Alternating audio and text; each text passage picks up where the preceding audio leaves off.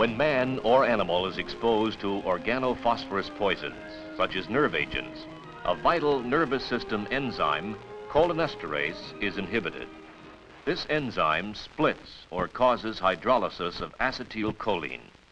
The resulting respiratory failure, along with other effects, will cause death within a few minutes due essentially to overstimulation. One symptom of organophosphorus poisoning is neuromuscular block, failure of muscles needed for respiration, inducing anoxia and cardiovascular collapse. Another symptom is bronchoconstriction, contraction of the smooth muscles of the tracheobronchial tree, causing increased resistance to airflow. These physiological manifestations may be readily demonstrated. Prior to exposure, inspiration and expiration require little effort.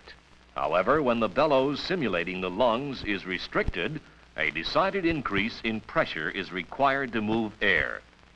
Likewise, tightening the clamp on the apparatus which simulates the tracheobronchial tree decreases the airflow into the bellows.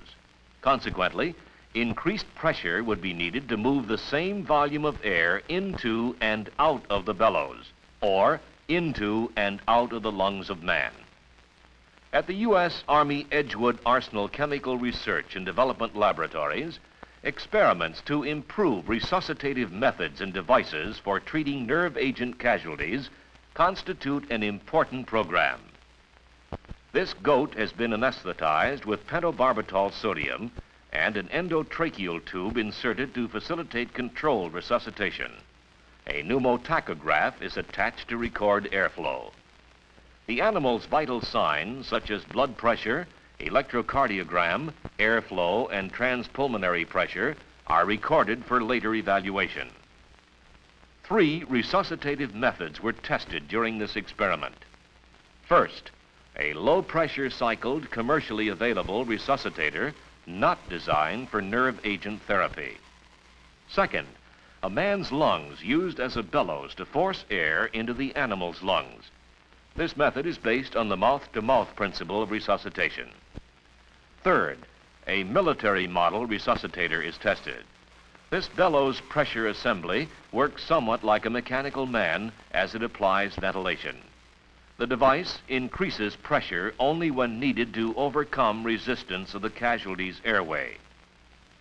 For an animal under conventional anesthesia, any of the 3 resuscitative methods will provide adequate ventilation to supplement breathing.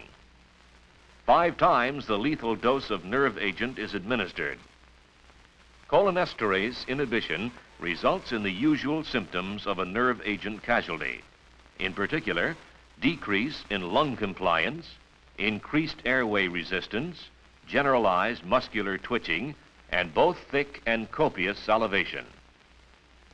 The commercial resuscitator is a low-pressure cycle device not adequate to provide sufficient inflating pressure to overcome the constriction of the bronchiolar musculature.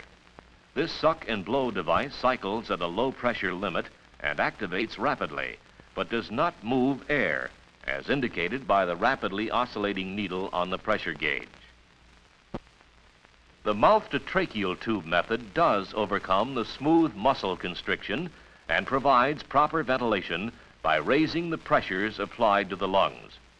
The operator is aware of his efforts because he can observe the excursions of the chest, indicative of air movement into the lungs. As he inflates the animal's lungs, he can sense the pressure necessary to overcome the increased lung airway resistance. After allowing the nerve agent to again take full effect, the military resuscitator, which is volume-limited, pressure-cycled, is attached. This too has sufficient reserve pressure to overcome the bronchoconstriction.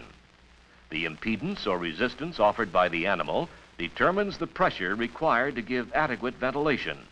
As resistance to airflow increases, higher pressures are needed to affect air movement. When the military model is made a more patent airway, the commercial resuscitator is temporarily able to function, but the smooth muscles will constrict again unless antidotes are administered. The antidotes are atropine and 2-PAM chloride. Atropine, the classic drug, is administered to block the adverse effects of accumulated acetylcholine. No anticholinergic drug has been found to warrant replacement of atropine in the treatment of nerve agent poisoning.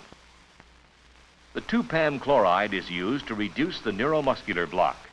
This reactivator helps in quicker regeneration of the cholinesterase, which has been inhibited by the nerve agent.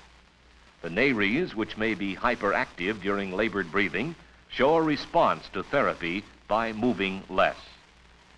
Experimentation has shown these drugs to be apparently successful in treating anticholinesterase intoxication. But adequate ventilation is also vital, and no matter what method of resuscitation is used, the airway must be open. In the light of this knowledge, there is genuine promise that superior and more effective resuscitative devices and procedures can be developed.